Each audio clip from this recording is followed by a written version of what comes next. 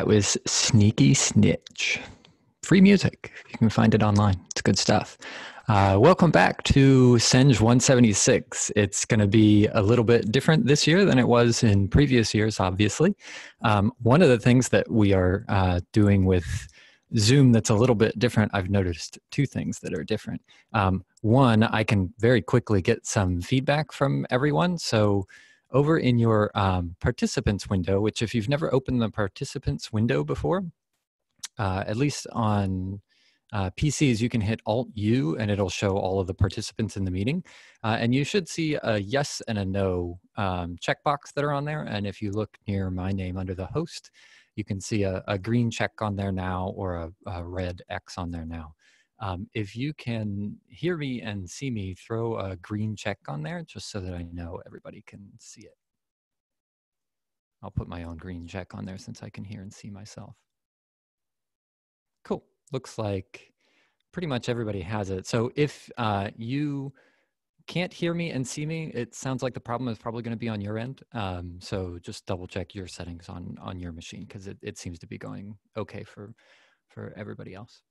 The other thing that you can do is open your chat window. The chat is, I believe, Alt-H. Right now, I've restricted the chats so that they all go right to me. So you can't chat with anybody else in the group. That's only temporary. I mean, we're not going to have too many of these live lectures anyway, but that's to prevent the Zoom bombing that's going around right now from people, logging in and showing things that shouldn't be shown on a meeting. And I know from Twitch, people can get very clever in their ASCII art too. So I've disabled chats right now. What I want to do today is just go over an outline of the course and point you in the right direction to figure out what you need to do next. Surprisingly enough, the course doesn't have to change too much from what we would have been doing anyway. It had always been the plan of the course to have you complete your 4th experiment as a team and then do your 5th experiment for the longer portion of the course individually. So the last like 2/3 of this course, you are going to be doing these experiments individually anyway. The parts that have changed are obviously now you're going to do it all individually. A little bit has changed in the sense that we've eliminated the choice of which experiments to do. Partly because I don't want to just post a bunch of experiments and have you watch them, because I think that's kind of boring. And partly because we were able to get some individual licenses of some really powerful simulation software that has always been a part of the course. And it's always been sort of a self-paced experiment that some teams have opted to do. And so we've taken that experiment and expanded on it for you to do as your 5th and final experiment for the course. And so we actually get to do some extra interesting things on there that were usually sort of optional for people who had time to do it, but now we have time to do it. And those tools are really useful, not just for simulation style experiments, but for any kind of experiment that you would want to do. So I'm going to switch over, since we are not starting the stream soon, we are actually now in the stream, over to our Canvas page. Stop sharing computer sound too. So if you navigate over to our Canvas page, oh, by the way, one of the things that I found, I don't have to shush people when they come into the lecture, right? Because you're all muted already. If you go over to the syllabus page, we'll spend a little bit of time going over the syllabus and the logistics of the course, and then I'm just going to show you how to access your homework assignments, because there'll be a few more of those than there were previously. But that too was always going to be part of the class, was to sort of divide up the report so that it's not just somebody does the pre-lab and then there's sort of nothing for 4 weeks or 3 weeks that you submit, and then suddenly there's an entire report due. It was always the plan to chunk up the assignments this way. So it's definitely different from what it was in the winter quarter, but it's not different from what we had expected to do during the spring quarter. By the way, I am recording this from what I'm going to call Studio Winston at my house. I do have 2 small dogs, and they will occasionally make themselves known. If they happen to wander by, I'll try and pick them up and put them on screen for you. But if I suddenly mute the mic and turn around and look like I'm yelling at someone, I'm just trying to get them quiet. So hopefully they won't do that. Looking at the syllabus, we do have a daily schedule. It's not quite as detailed as it needed to be for last quarter. So if you can expand the daily schedule here, and I'll just point out some of the details of it. It's pretty simple. Everybody's running all of the experiments individually and all of the assignments individually. So it doesn't matter what team you were on before. In fact, it really matters even less now when your assigned lecture period is, because most of those due dates aren't going to matter. We are currently in the introduction lecture right here. I've tried to note over on the side which lectures are going to be live and which lectures are going to be pre-recorded. It's less so that they're like lectures, and it's more in a lot of cases I'm just going to, well, I guess in half of the cases or so, I'm going to post videos of me doing the experiments that you're interested in, which we almost couldn't do for, I guess, details that I won't go into. It's not the first time that I've gone onto a campus late at night and jacked some lab equipment. Fortunately, I have that experience. So I have about $30,000 worth of our lab equipment sitting down in the garage so that I can actually do these experiments, which was different. It's been a while since I've been on campus at like 9:30 at night in the rain, taking equipment out of a lab, but there you go. You never know when that PhD will come back and help you. The other thing that we've got here are several homework assignments with a post date and a due date. And so post just means that's the time when they'll be available on our Canvas page. And the due date is just that, when are they due? They're all due at 11 o'clock p.m. on the date that's noted here. And we've got a couple of them, right? And they're going to build up. One of the things that is noted a little bit further down on the syllabus is that these dates are subject to change, but they will never be accelerated. So the only thing that we will ever do is go as quickly as what's noted here. We will never speed that up. If anything, the only thing that we'll do is sort of push the dates back to give us a little bit more breathing room. There will be written reports for the 2 experiments you're doing this quarter, so that corresponds to written report 4 and written report 5, because the numbering keeps going from what it was in the fall quarter, or sorry, the winter quarter. And then only for report 5 will you have an oral presentation. And so those will be recorded by you and submitted for us to evaluate. And then you can see there's a fair amount of space after we finish what would be sort of an overview of the LPCVD reactor. And this section here, when you get through 7 through 10, that's where you're going to be doing sort of the last experiment. Weeks 4 through 7 or 4 through 6, we're going to be kind of guiding you through some of the homework problems to learn how to use the software and how to do some additional analyses that are, again, the ones I was referring to that are useful for any experiment. They're not just useful for, I need to do an LPCVD reactor in COMSOL. And that's actually part of what I'm pretty excited about. Usually we don't have time to do something like this, and we do this time. So that, I think, is going to be really beneficial for you going forward. Grading for the course, it's going to be a mixture of those homeworks and reports, weighted a little bit more towards the reports, but that's something that Dr. Opakowitz and I are finalizing. We will have it posted right here on the Canvas page no later than like midnight tomorrow, so you're not going to be trying to wonder how much is everything worth. All of your assignments are going to be submitted through Gradescope, which is, I've been teaching for something like 6 years or something. I have very rarely been so excited about grading. And this is how I know that I am finally a teacher. Like, I self-identify as a teacher. Gradescope is pretty cool. And so we're going to use Gradescope to submit everything. It really does not take very long. The only requirement for Gradescope is that you submit it as a PDF, but that's what LaTeX does already, right? It already outputs everything as a PDF. So we don't have to change very much. You'll just complete your assignments in LaTeX. The submission process is usually pretty painless. I've got a little video of it here that Gradescope has posted. It takes like 2 minutes to submit something. The important part, and you'll see it in the video, it's pretty straightforward, is tag the problems. So it'll just ask you, please click on the page that corresponds to your answer to like problem 3 or something like that. You just click on it to let us know where that problem is. That's what I mean by tag the appropriate problems. And that's, again, covered in this video that I've linked here. The modified rubric for the written reports, that's another element where that was going to change anyway. We've already used the modified rubric last year for individual reports. We're just going to use it again this year. So it's again a modification from the winter, but it's not a modification for an online class, right? That's not new for this quarter. We were going to do that anyway. And so we'll post that, but it's basically the same rubric. You just kind of get rid of some of the group parts and the oral presentation and the pre-lab parts because those aren't there anymore. Roughly speaking, the organization of the course is given on the daily schedule. The first maybe third of the course or so is going to be this new packed bed pressure drop experiment. By the way, I have ordered a pop filter. If you don't know what a pop filter is, it's a little mesh that sits right here in front of my microphone. When I say packed bed pressure drop experiment, those P's and B's and things are probably fairly loud in the microphone.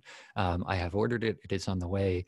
All the cool kids are using pop filters, so we will get ourselves a pop filter. So that'll look like homeworks and reports and stuff like that on the packed bed experiment. And those will all of those experiments, quote unquote experiments, will be videos that I post to our Canvas page that you'll have to walk through to get the data out of. Weeks about like 4.5 through 10, something like that. That's when we're going to transition over to the low pressure chemical vapor deposition reactor, which is abbreviated as LPCVD. And that's a simulation you're going to work through on COMSOL. COMSOL, a single license for COMSOL is something like $5,000. We do have licenses through the virtual computing lab. So you can access it through there, but we were actually able to get everyone licenses so that you can install it on your own machine. If you've ever used the virtual computing lab, it's great because it has a lot of really expensive software on it, but it's kind of slow. And it's a little bit hard to move the files back and forth sometimes, and you need the VPN to get into it. We actually have the ability now to have all of you install COMSOL directly on your computers so that you can run the LPCVD simulations much more quickly. I say much more quickly, there is actually a trade-off. If you ever do a huge simulation, it can actually be faster to offload that onto like a computational cluster somewhere. We shouldn't be in that regime where it actually becomes faster to use the VPN because most of our simulations will stay pretty small. The LPCVD portion of the course in weeks 5 through 10 will also be where we introduce some of these newer statistical techniques. And we're also going to have a brief overview of Excel.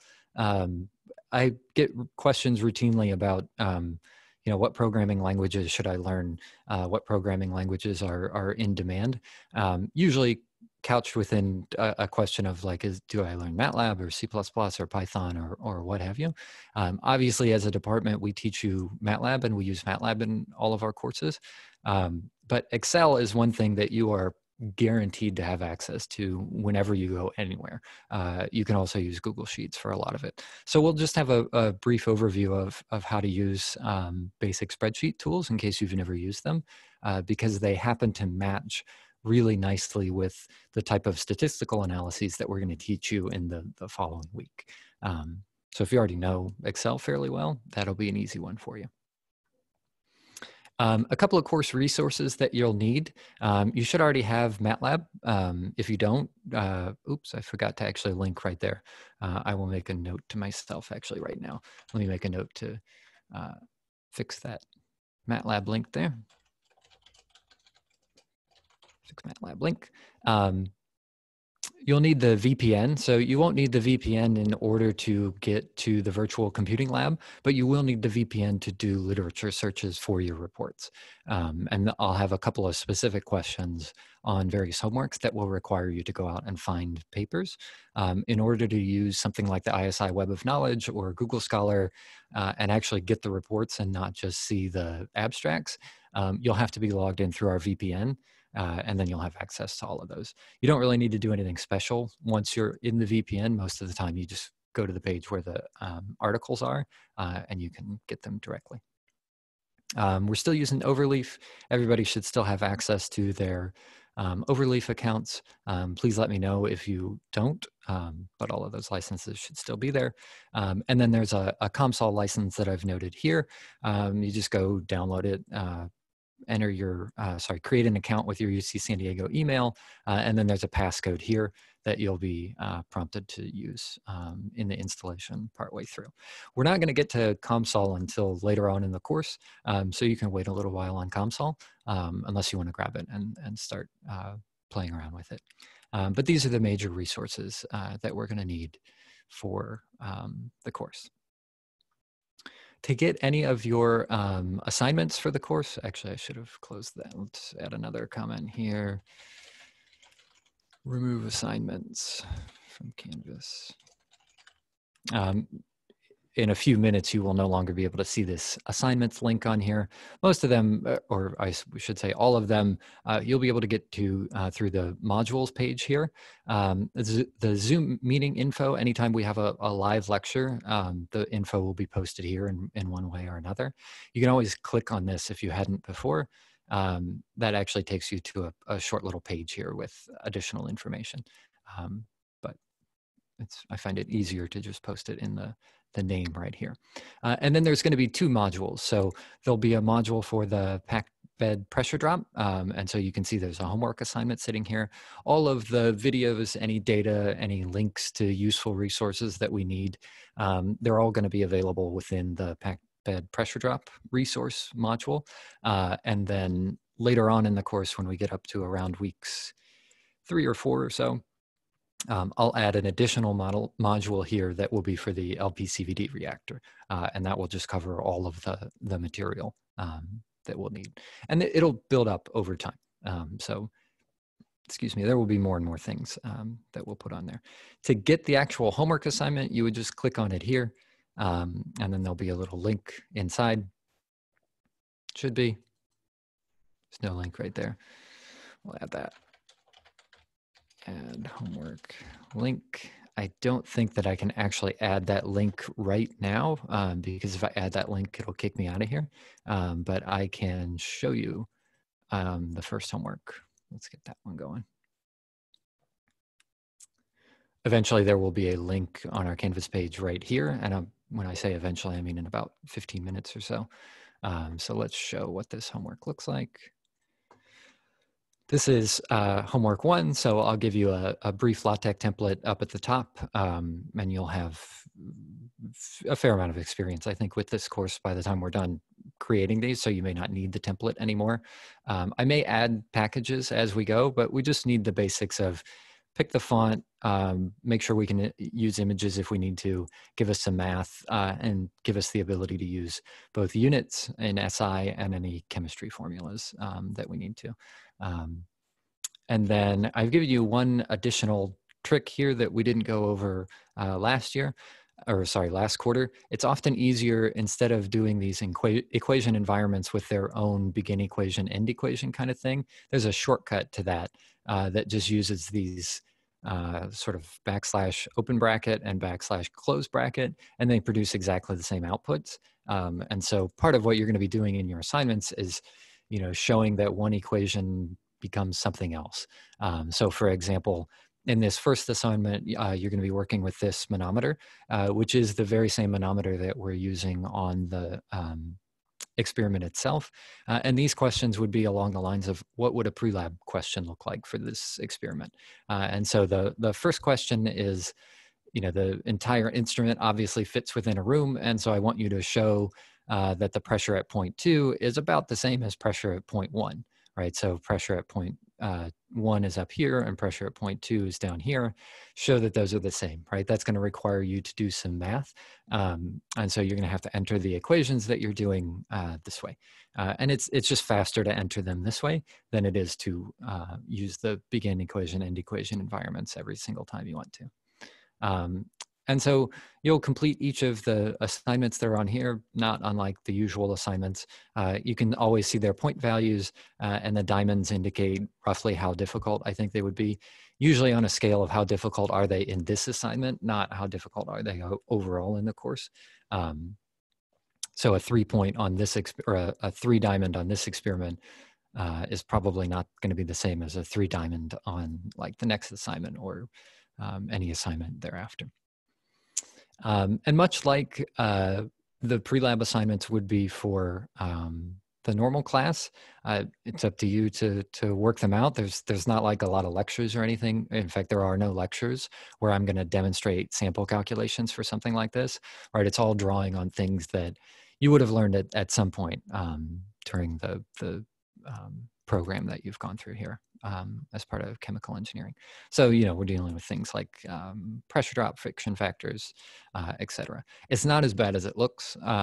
It really is mostly plug and chug on a lot of this, with the exception of these two where you have to actually derive something. But for the most part, this one is primarily plug and chug. So that'll be the first homework. When it then comes time to actually submit that homework, let me switch back over to our Canvas page here. The procedure for submitting the homework is again through Gradescope, and I've linked to that exact same video right here. And so to submit through Gradescope, you'll click on Gradescope here in the Canvas page. This is the only part I can't actually demonstrate to you because Gradescope doesn't allow me to do a sample submission. But essentially, you'll click on Gradescope, you'll see a page that looks something like this. You'll go to 176B, and the homework assignment will be sitting here. And you'll click on the homework one. Right now, it says nobody has submitted anything because you're seeing it in the faculty view. And so you can't, I can't show you what that submission procedure would look like because it always just looks like it's expecting faculty to do something. But it's pretty straightforward. The whole video walkthrough for it's only about 2 minutes. So it doesn't take too much to submit anything. So let's head back to the syllabus. Most of us should have oh, you already used it in MAE 170. Cool. Somebody messaged me and said that it was used in MAE 170. You can go to the student view. I don't know if Dr. O says I can go to the student view. I've never been able to actually get to the student view in here. We'll figure it out. If we can figure it out, we'll post another video of what to do in here. Maybe I'm missing something and there's actually a student view in here. Lower right-hand corner. I see this student view, but I am currently in the Canvas student view, and it always takes me to the live, or sorry, the faculty version of this one. Another question, do we still have lab sessions or do we watch videos? A bit of both. So for the, let's go back to the syllabus over here. So for weeks 1 through 4, the question in chat was, do we have lab sessions or do we just watch videos? For weeks 1 through 4, the labs will be done pre-recorded, so you're just going to be watching videos on that. For the latter part of the course, which is the bigger part of the course from about like 4.5 through 10, you're going to be doing the experiments yourself. They're computational experiments. And that again is not, that's not new for this course. It's not like we had to adjust that because we were, suddenly pressed and we had to come up with a version of the lab that can be done online. That's always been a part of the course. So it's a little bit of both. There's that computational part where you're going to be the one doing the experiment, but there's also the watching the video part where I'm the one doing the experiment. There's a pretty fair few number of our faculty too that use COMSOL. One of the videos that we have that we may end up posting is the original introduction to COMSOL that Dr. Yang created, because Dr. Yang used to be part of this course when we had 5 or 6 faculty members involved on it.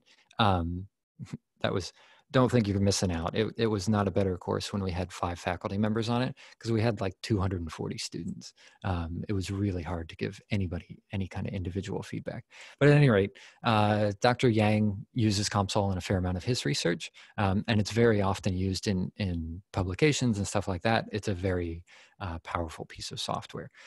Do we have access to that computational software? You sure do. We have special licenses for it just for you, for our class this quarter. So you can download and install that software on your personal machine. You can always access it through the virtual computing lab as well. I just don't recommend it because it's perfectly functional. It's just a little bit slower. And so it's sort of like trying to use MATLAB through the virtual computing lab. You can do it, but it's faster if you just have your own copy on your own machine. So yes, in response to Chat's question, yes, you do have access to that software. You can install it now if you want to play around with it, but we're not going to need it until about like week 4.5, 5, something like that.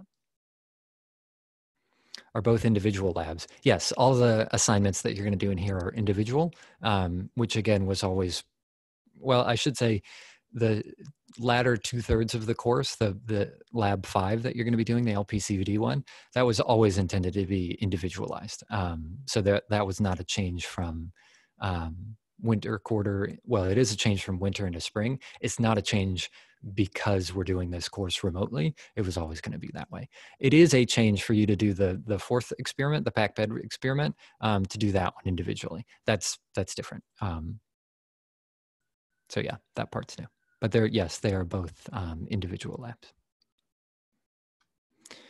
So that is all of the major elements that I wanted to go over for today. Our calculations need to be done on LaTeX for our homeworks. Yes, you need to enter your work into LaTeX as an equation. It's very inconvenient to actually do any of the derivations within LaTeX. It's very hard to manipulate equations in there. So I still suggest you get like a pencil and paper to write down the derivations for the course or for the assignments, but I don't recommend that you try to do the actual derivations in LaTeX. Only after you've got the equations done, then put them into LaTeX. And so this is motivation for you to simplify your work as much as possible. Most of the derivations should not take more than maybe half a dozen equations, something like that. They're not particularly lengthy. Another question, can we pass, no pass this class? At the moment, no. As far as I understand, our department is not allowing any of these courses to switch to pass, no pass. It kind of builds up a lot of problems in terms of things that you might need after you graduate, but there are sort of pros and cons to both sides of it. As soon as I find out more about what the department allows, I will tell you. But as far as we know, this class is going to go on the standard ABCF grading that we used previously. That said, even in normal situations, it's pretty hard to fail this class. Most of the time, the only way that somebody fails this class is if you cheat. And so cheating means things like all of the academic integrity things that we went through last quarter are obviously still in effect. So there's no plagiarism. There's no posting your work to Chegg and getting somebody else to solve it and then you copying it and then we find it on Chegg. Those are usually the only ways that people will fail the course. So please don't lose sleep about this is going to be an extra hard course because of the remote nature of it. It will have certain things that are different, but I think, at least from my view, we haven't had to make too many changes to it. Most of it is done asynchronously anyway, so it's going to behave a fair amount like a normal lab would look. The difference being you're not showing up in the lab, you're watching me do the videos. Beyond those videos, the vast majority of this looks pretty much the same as it would anyway. So we're a little bit early. We've still got another, I don't know, 50 minutes or so, but I hadn't planned to use the entire course. The next thing that you should do, obviously check out the syllabus, make sure you have access to that. Get any of the software on here that you don't have, although you can wait on ComSol, we don't need it immediately. And then homework 1 will be posted, like I said, I have to fix up that link. It will be posted in here under the modules page, and you can get started on that right away. The due date for homework 1, if you want to know when the due dates are, they're all given in the daily schedule. And so you'll see that the due date for homework 1, let's zoom in here a little bit. Slide over. is right here. So homework 1 has already been posted, and it'll be due at 11 p.m. What is that? Next Thursday is the next one. Yeah, here. Or sorry, next Tuesday. So you've got a little over a week, a week and 6 hours or something like that, to do the first homework assignment, and then submit that through Gradescope, and then you'll just be able to kind of hang out, right? Again, not unlike what the normal class would be. If you finish the pre-lab questions, then you don't have much to do until the next portion of the class. So I'm going to hang out for a little while until, I don't know, more or less everybody decides to either stay or leave. I am available in chat. Let me double check. Yeah, Dr. Opakowitz is also in chat, so you can message him directly. I'm going to sort of release the chat part here so that you can chat with other people. So you can send either public or private messages, and I'll just hang out for a little while and answer any questions that you might have. But I'm not going to introduce any new material for the course, so if you're in good shape, feel free to take off. And I will continue to record this all the way through while I'm answering questions, so you can always check it. Oh, I guess I didn't miss that, or I did forget that. All of the lectures will be posted in that modules page. So this is being actively recorded by Zoom right now, and those lectures will get posted to their proportional view, or their appropriate module. Can you explain again what is happening to the 4th group member presentation? There's no presentation for the 4th experiment. There will be a presentation for the 5th one where you will record it and upload it. This again is something that we have done previously. It's been a part of 124 for a while. We're just going to kind of hijack their routine and make it ours. Can we see your dogs right now since there's extra time? I'm so glad you asked. Wait here. Wait a minute, let's put some music on.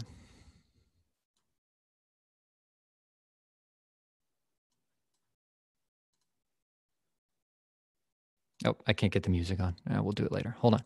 So for the recorded, is it PowerPoint video? How should we present them? We'll have a brief lecture, or I'll upload some videos on different ways that you can record your own presentations. Basically, any way that you can get yourself in front of a camera that we can hear you will work. Excuse me. So we've had students use their iPhones and just sort of set it in front of them and record themselves that way. You do all have Zoom right now, along with your webcams and presumably a microphone. And so you can record them with Zoom the same way that I'm recording them right now. There's a few different ones. Is it right that both lab reports will be done individually? Yes, everything in here is now individual. There's no team assignments. So everything is individual. Hold on, I'll go see if the boys are downstairs.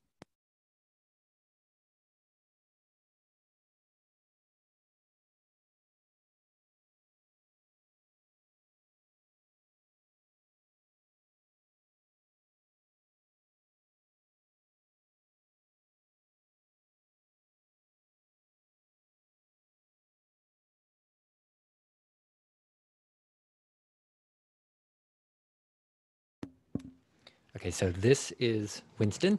This is his studio too. Oh, sorry, Winston. I'll poke you up here. Winston is 2. He was a rescue from OC. He was a little guy who was apparently out roaming the streets up in Orange County. He's 2 years old. He loves to play. He's the one that you will probably hear. If we ever hear anybody barking, it's probably because he's instigating a fight with somebody outside. He's a little bit sleepy right now. Because he was napping. He likes to sit up here. Oh, thank you, Winston. Thank you. That's very nice. He likes to nap behind me. So I'm going to put him down. You can go back to bed. Thank you, Winston. The other one is named Mir.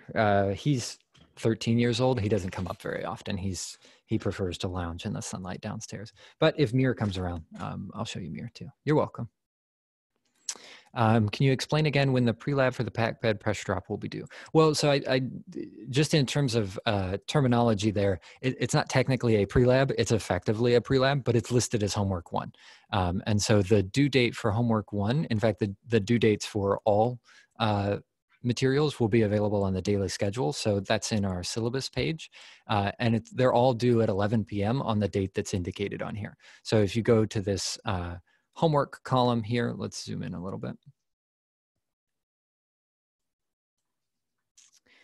The homework column is showing you when is that homework posted and then when is it due. So homework 1, the one that's posted now, or like I said, the one that will be posted here in a matter of minutes, will be due on this entry, which if you were to scroll over to the left, you would see is next Tuesday. And so it's due at 11 p.m. on Tuesday. That one, that also corresponds to the same date that the second homework will be posted. But there's going to be overlap there because usually they'll be posted at the beginning of the day, but none of the homeworks are due, or in fact, none of the assignments at all are due until 11 p.m. that day. And the reason that they're all due at 11 p.m., which is a little bit different, is because we have to be able to run the course asynchronously. Some of our students, some of your peers are in different time zones. And so we have to leave a pretty wide window there in terms of when people can submit things.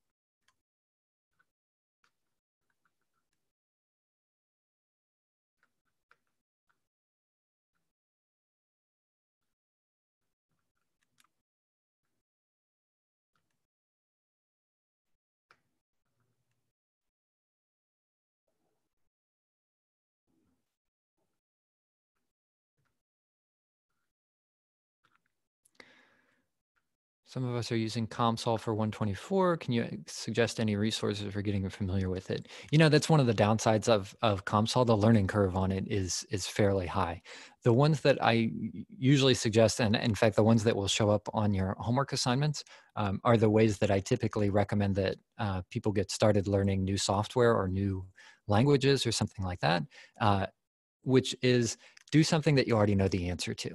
And so that comes back to, you know, dig up your fluid mechanics course and say, you know, what's the flow profile inside of a pipe or something like that, something that you already know the answer to and that you can actually calculate directly. And then look for tutorials on YouTube or something like that that go over it.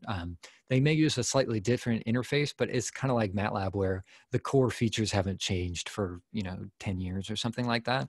So it might take a little bit of extra, you know, maybe the button used to be over here and now it's over there. But my strong recommendation is do a problem that you already know the answer to. So you can do like reactor type problems. Those are a little bit different because you have to just solve the math directly. But then the majority of the time, you know, it's the workflow that you're trying to get to that takes the longest. And so that's what the YouTube videos help with because they show you which buttons to click. And then the other part that takes a little while is how do I get the data out? And that's where having a problem that you can actually solve by hand comes in so useful. So things like, you know, flow profiles through tubes, pressure drops across tubes, that kind of stuff in fluid mechanics is really good. Heat transfer through solids, time-dependent things if you want to do that. You know, basic like one-dimensional type problems where you've already got a worked solution. You can just pick up a fluid mechanics book, flip to a Navier-Stokes section, and you know, try and build that model inside of COMSOL. And that's usually what I do that for. For COMSOL, do we need to attend lab at a specific time? No, those will be recorded much like this lecture is. So they will be live if you want to show up and watch them live and have a chance to directly ask me questions one-on-one. But you don't have to show up because they're going to be recorded. That's actually a really good question because that brings up two more things. The remaining live lectures beyond today, we're only going to do one of those because it's exactly the same lecture both times. And we finally have the ability for everyone to be here. Except that some of you may have conflicting lectures for another class that happens to be at this particular time. So I'm going to send out, or either myself or Dr. Opakowitz is going to send out a survey and find out when the best time for that lecture is. And so you'll have an opportunity there to tell us what time is best for you. And then the other thing, what was the other thing that I was going to say? It was about lectures. Office hours. Likely what I will do, if you haven't noticed, you're probably getting a ton of emails right now from lots of different things. And one of the things that's really frustrating with emails when you're trying to set up a schedule is all the back and forth, back and forth, and back and forth. I generally won't just sit here for a given amount of time. What I'll do is put a lot of times available on a Google Calendar and give you the link to the Google Calendar. I'll just post it right on the course syllabus. And you'll just be able to go in there and check like, yes, I would like to attend this little meeting portion right here. And I'll just send you a link around that time to have a little one-on-one office hours with me.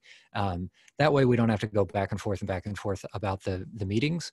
I'll just check my meetings every day. And if anybody has signed up for a particular meeting slot, then we'll show up and have a meeting.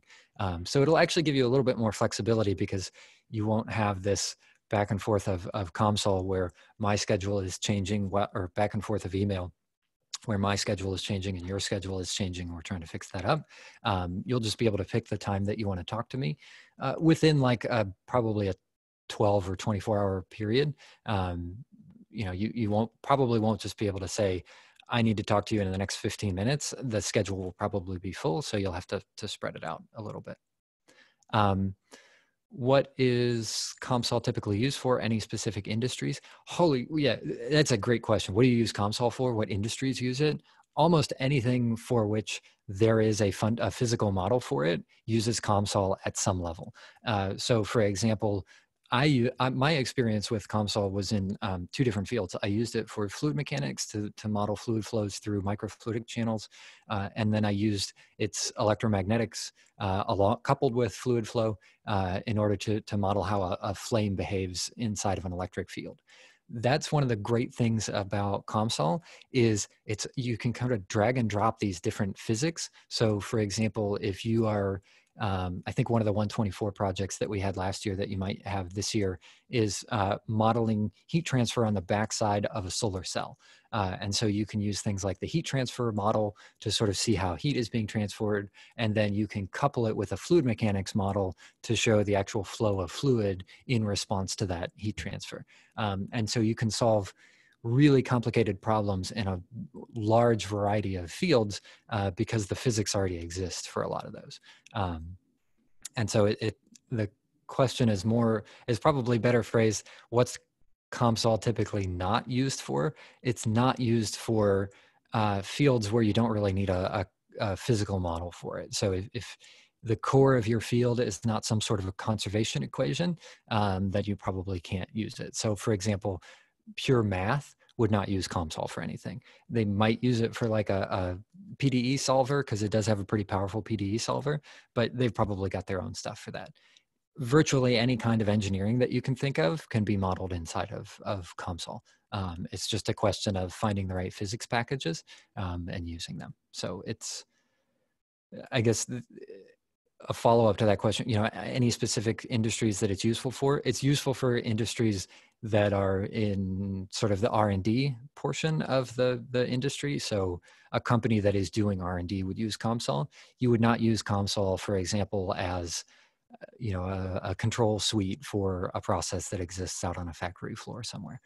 It's not that kind of work. It doesn't interface with equipment or anything like that. It's a computational package.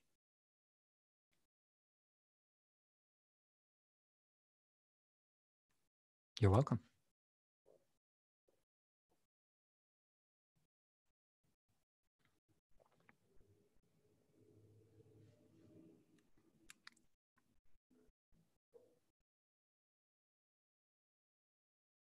Now that we don't have presentations, do we have lectures every Tuesday or Thursday or not? No, generally you don't have them every Tuesday and Thursday. Again, we didn't change the course that much from what we would have normally done for the course. And so the lectures are, maybe I should reword this. It's called style here on the syllabus, but you can see as to whether or not the lecture is going to be live or pre-recorded. Obviously this one I am currently doing live. I'm going to post pre-recorded lectures on Tuesday, April 7th, Thursday, April 9th, and Tuesday, April 14th. So those will be sort of the experiment lectures that we have. And then Dr. Opakowitz and I are still figuring out, right now they're all scheduled for live out here, and we'll probably keep some of them live. Maybe we'll switch to some of them pre-recorded. For an intro to Excel, the 2K analysis is the new one that I'm kind of excited about because it's such a powerful technique whether you're using a simulation to do your experiment or if you're doing a physical experiment, 2K analysis is a really useful tool to answer a really simple but profound question, which is which of these parameters are important. It's a simple question to ask, but it's harder to answer. And so these sort of quote unquote lectures are currently scheduled to be live. We're going to send out a survey in a little while that asks you a time for those, because we're not going to duplicate them. We're not going to do them back to back. And then beyond that, once we get past like weeks, into weeks 8 through 10, it's the same as we would normally do in the class where we don't have any lectures. You obviously please do not show up to the lab. I have no idea how strict the campus security is being right now, but nobody's supposed to be on campus right now unless I actually saw a picture. People are getting badges with a little E on them that says that you are essential personnel, which means that they're supposed to leave you alone. Don't go to lab. Nowhere in any of this course are you expected to be in lab. And under this style heading, which I think I'll go back in and change to lecture style, that's telling you whether or not you have oh, you got an essential badge? They didn't give me one. Whatever, I'm going to print my own. Or don't print your own. That's wrong. So there's only a handful of lectures, which again is not unlike what it would have been normally. So no, we do not have a lecture every Tuesday and Thursday. Just request. Oh, I'm going to add that to my to-do list.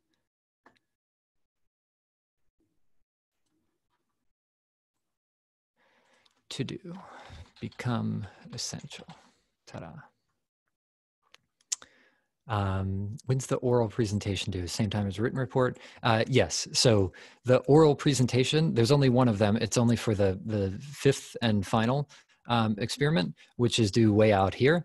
So it's due at 11 p.m. on the same date that the written report is due, which is also due at 11 p.m. They're all due out there. You're welcome.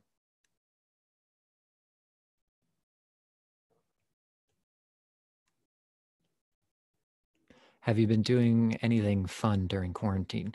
Yes. So I watch streamers on Twitch semi-regularly. And so I've been going through some of their profiles and looking at what kind of equipment they have, because how to do a good stream is a solved problem. Like there are good streamers out there. And so that's where sort of this area came from. There's, ring lights that are set up here. I've got a nice microphone, still waiting on that pop filter. That one's coming out. But surprisingly enough, the most fun that I've had at least for the course, has been Gradescope. It's like I told you before, it's like, how you've become a teacher is when you're excited about the ability to grade things. Oh God, Gradescope is so good. I'm actually really looking forward to doing this. It's going to be pretty nice stuff. And then, like I said, lifting $30,000 worth of equipment from a lab at 9:30 at night in the rain. That was fun. I'm not going to lie. That was fun.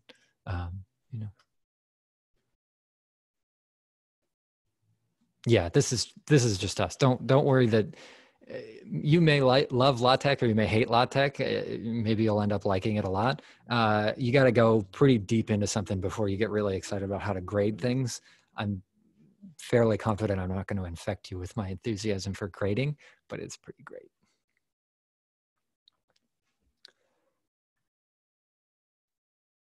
And then I've been playing video games a lot because it's inside.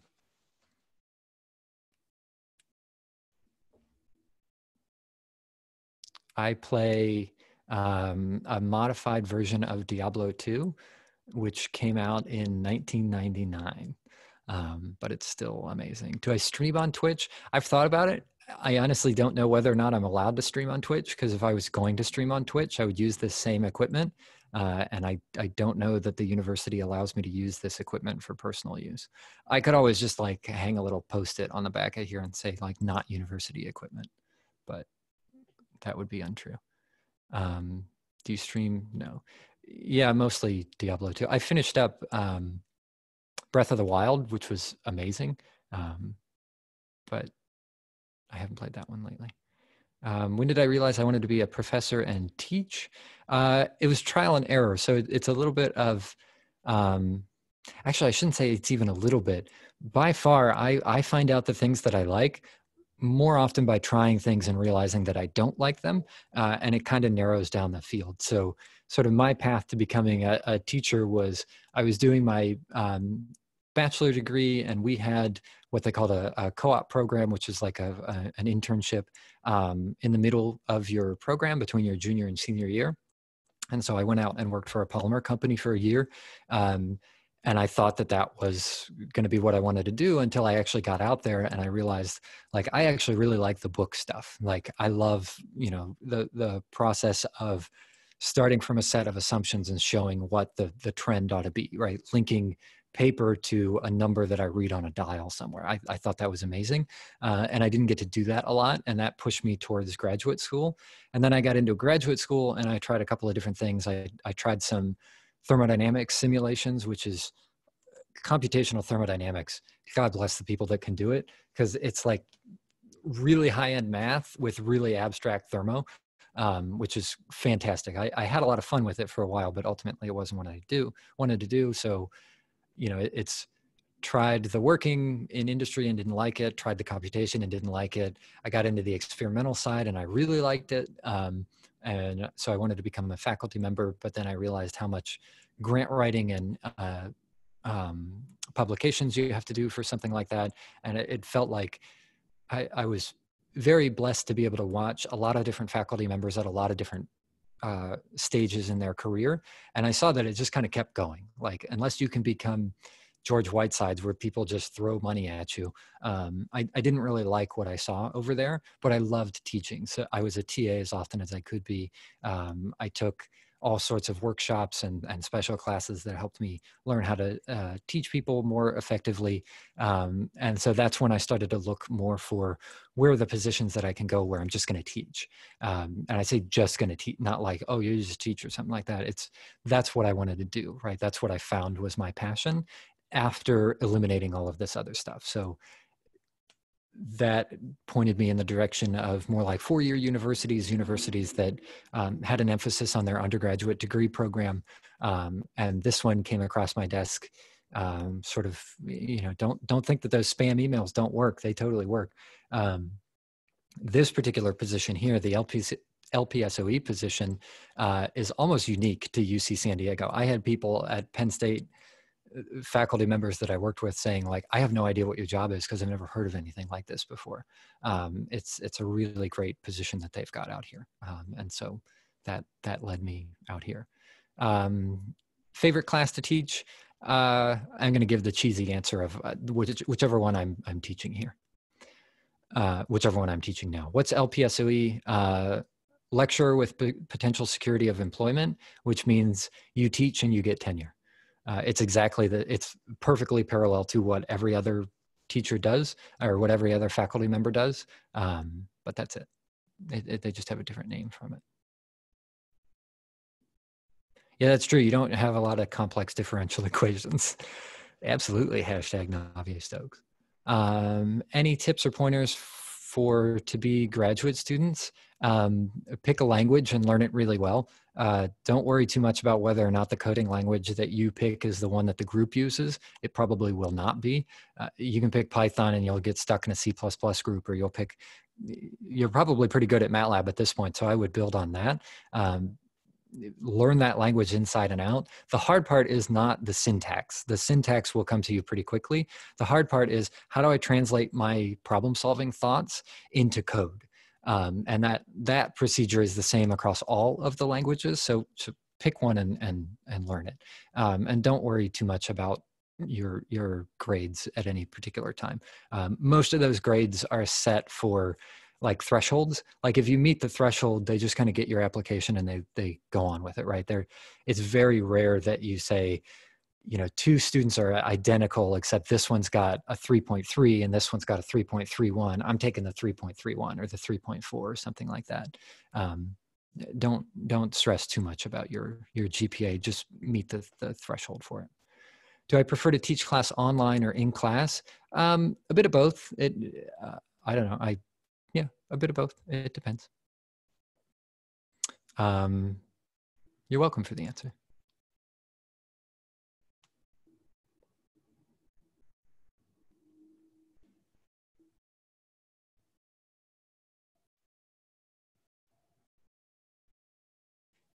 I wonder if I can get, oh yeah, cool. Okay, so I should be able to share that music now.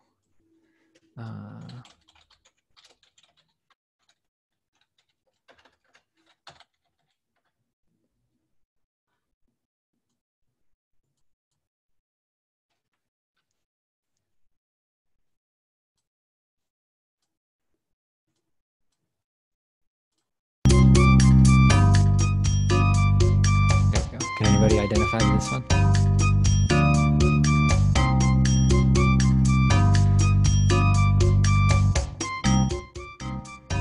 When you say learn a language for grad school, you're talking about chemical engineering grad school? Oh, no, well, learn a language if you're going to go do a STEM graduate field, which is not at all required. Several of your peers that have gone through the program have gone to things that are outside of STEM. So, several that have gone to law school. You have an amazing background if you were ever interested in anything to do with law in the STEM fields. You've got a great background for that. Medical school, boy, I don't know, practice your short-term memory, because there is a ton of memorization from medical school as I hear it. No, when I say learn a language, I'm referring to if you go into a STEM field, you're going to need some kind of a language sooner or later. And LaTeX. Use LaTeX. Dollar says you can get your PI to switch over to LaTeX. I was able to get my PI to switch over to LaTeX. Now he does everything on Overleaf too.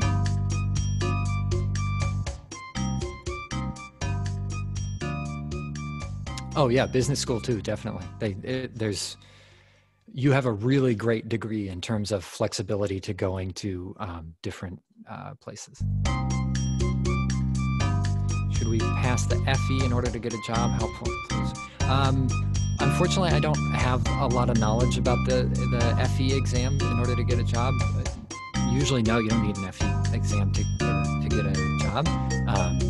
It can definitely be helpful in terms of putting things on your resume, but unfortunately I don't know a lot about the FE exam, so I would rather say nothing than give you bad information about it.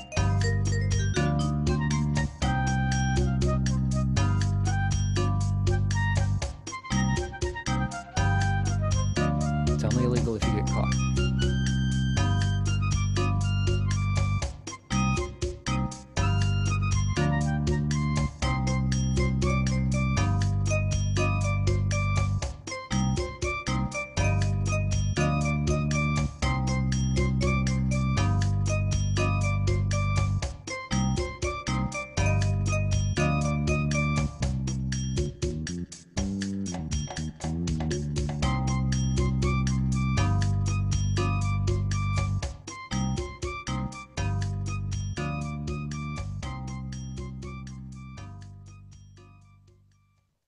I would say study and look for the job at the same time. The question was, should I take the FE exam first and then get a job, or should I do them in parallel? I'd say do them in parallel. What's the advantage of doing a PhD directly versus doing a master's and then a PhD? The difference is you. Some programs require their students to do a master's degree first. The majority of the time, though, they're sort of like parallel tracks. The master's degree is a good way for you to find out whether or not you want to do a PhD. So often you can get into a master's degree program and still do research with a PI. It's much more coursework heavy than the PhD. The PhD is much more on the research side. But for the most part, if your intent is to eventually get a PhD, there's not really much of an advantage of getting the master's as well, unless you're not entirely sure. And then the master's can serve as a good way for you to sort of put a stopping point on it that says, I don't have to get through 3 years and find out that I absolutely hate this and then get out with nothing. There are many other uses for the master's degrees program, but that's what I mean when I say, if you are really interested in the PhD, then the only use for the master's is sort of to decide whether or not you want to do the PhD.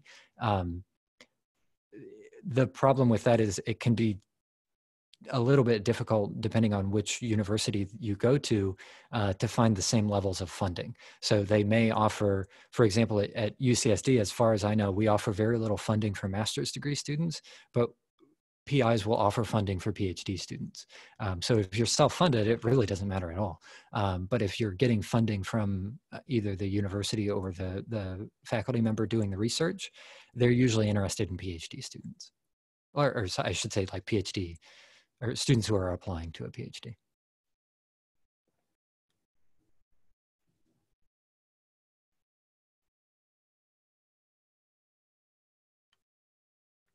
What would I say about taking a job that isn't necessarily chemie? Take it, definitely.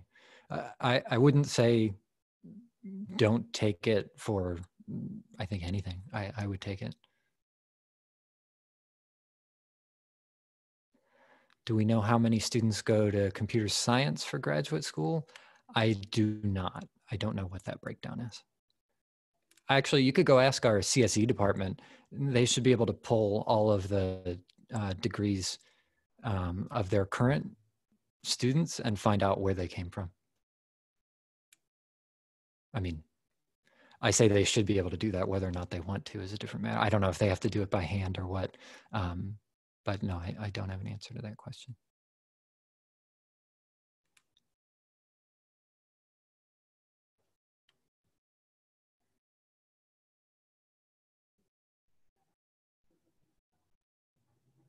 Yeah, I think piggybacking on what Dr. O said, that's what I had just described in my path, right? I took the first industry job that I could find, the one in the polymer company, as part of my internship. You will learn a lot no matter where you go. And a lot of what you can learn that is the most important to you is, what elements of that job do you like and what elements do you not like? Maybe you love, I mean, maybe you get, the golden egg and that's where you want to be for the rest of your life. Kind of unlikely, but possible. More than likely though, you'll say, okay, now I know what I'm really interested in. There was some small portion of what I'm doing that I was interested in, and it can help you in your search, but it's not, it'll feel like it's a huge commitment. Like I'm going to spend my life in this field. It's not the case. You can always change.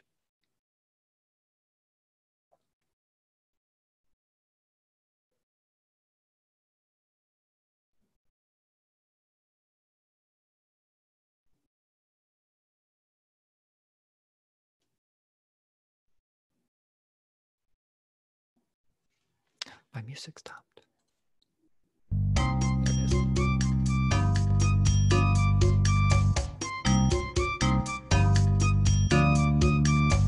Can anybody identify this music?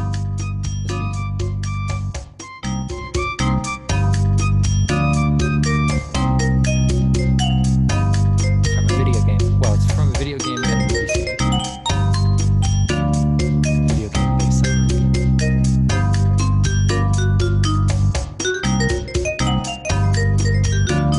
Drives me out a little bit. Let me turn it down. How's that?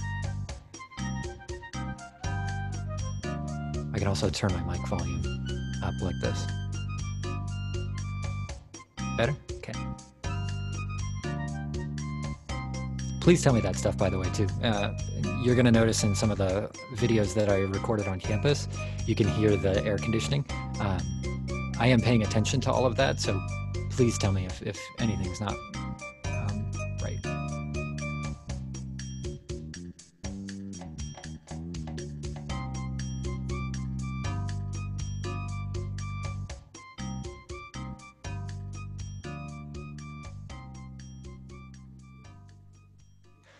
All right, I think we've kind of slowed down on the questions a little bit. So I think I'm going to wrap this up for the morning one. I'll be back again at 2 p.m.